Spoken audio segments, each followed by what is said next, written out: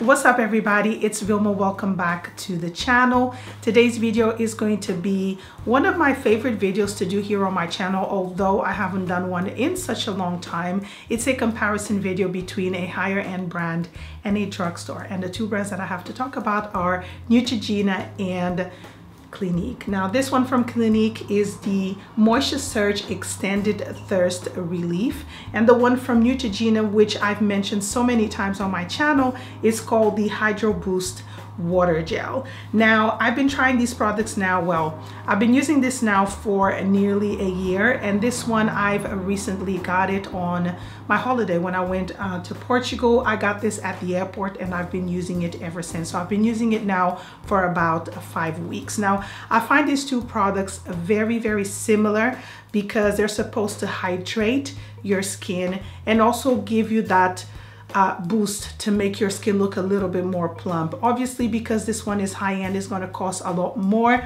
This one, although is a little bit expensive for drugstore, I do feel that it's well worth the money. I'm going to start with the drugstore option, which is the Neutrogena Hydro Boost Water Gel. This retails for £12.99. It comes in a 50 ml container, which is made of plastic.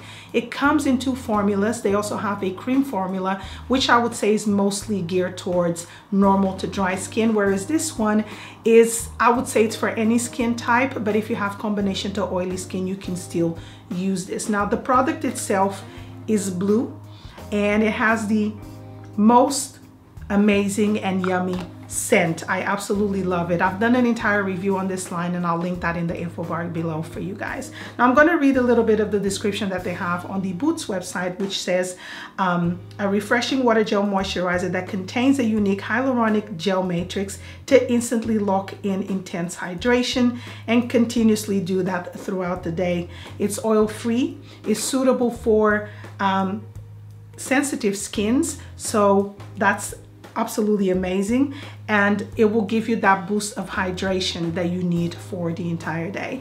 Now I've been using this now for nearly a year. I think this is my second or third tub, and I absolutely love it because it definitely hydrates my skin. I have combination to oily skin. I'm 40 years old.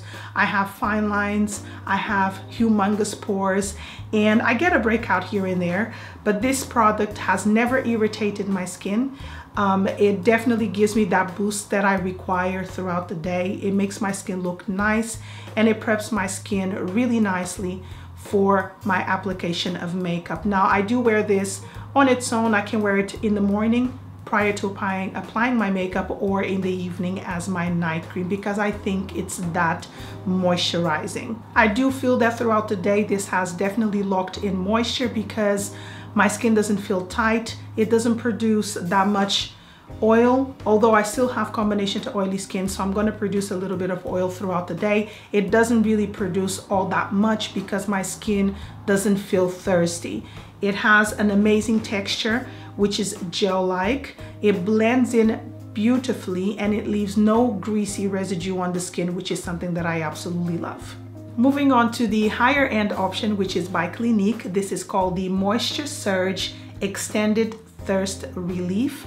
It comes in a 75 ml tub right here, and this was part of a set. I paid £37 at the airport, but I've noticed online they only have a 50 ml tub, which costs $34. So I don't know if it comes in two different sizes, or I just got this a little bit bigger because I bought it at the airport, so I'm not entirely sure. Now I'm going to read the description of this product on the Clinique website. It says that it's a light, comfortable cream gel that plumps the skin with hydration for a full 24 hours. Fine lines, flakiness, and tightness are washed away. In their place, a sense of supple, firm, vibrant well-being, even through shifts in humidity, better saying. One drink and skin looks and feels happier and healthier. Now it comes in a plastic tub as well. It feels a little bit more luxurious than the Neutrogena. By no means I'm saying that this doesn't look luxurious, because it does, but this one just looks a little bit more, in my opinion. The texture, the letters over here feel a little bit texturized, so you can actually feel them. When you open, the product is pink. I hope my camera is picking up.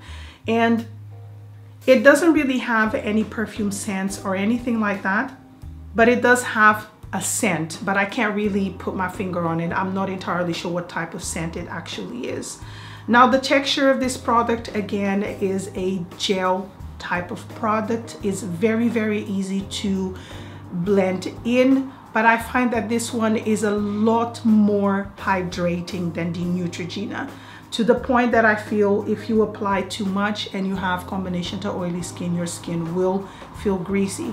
So my recommendation is applying this product prior to your makeup, maybe half an hour before. Allow this product to really sink into your skin, or else it will probably make your foundation move around a little bit, or you'll become a little bit oilier quicker throughout the day. I also have the tendency of using this at night, especially those days that I wore a little bit of a more heavier makeup and I want my skin to feel a little bit more hydrated and plump in the morning, or I'm feeling extremely tired. I feel like you can definitely use this at night, and I definitely tend to use that. Now, when I apply it at night, again, I don't apply a thick layer. I apply just a little dot. When I say a little dot, a little blob that I take and I just spread it evenly throughout my skin. And again, I am wearing it today underneath my foundation. My foundation is very matte, and I wanted to properly prep my skin for application of makeup, but this one works just as well, but this one is just a little bit more hydrated.